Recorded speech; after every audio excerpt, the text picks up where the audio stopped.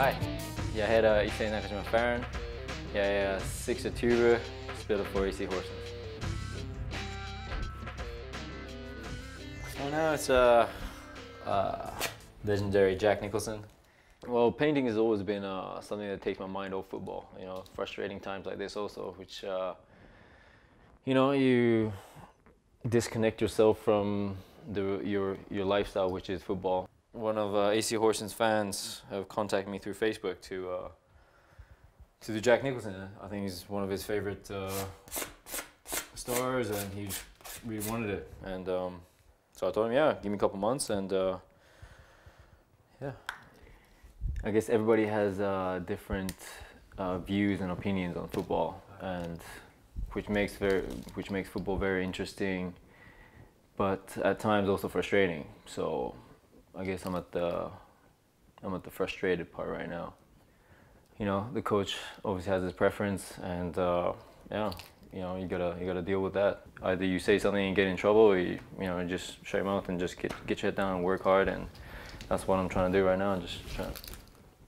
Just trying to work hard. Yeah, I'm second top scorer, I think, with 4 goals. So it's not a lot, but still the second top scorer. So I guess I hope to make my, prove my point, I guess, when I get the chance.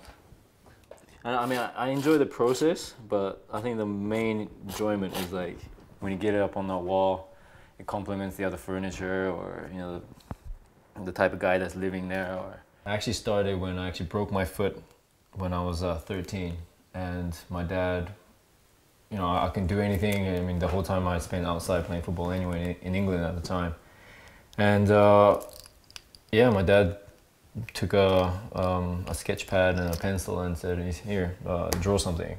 I did something, and my dad was like, "Wow, that's really good, son." I was like, "Yeah, thanks, Dad." And ever since then, it was just kind of like kicked off to yeah, to guys' apartments now. And then did this one of cashmere for my captain Niels Loibia.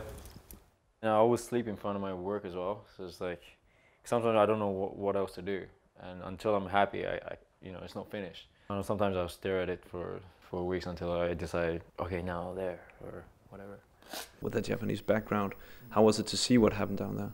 Oh, I mean, it was dreadful. My brother's in Tokyo, and I have a lot of friends in Tokyo that also felt, you know, that life was almost over with that huge shake. And it's hard to hear you know, your close friends telling you about their experiences, and their friends who actually lost their parents or couldn't find their parents for a week. Some found their parents, some couldn't find their parents.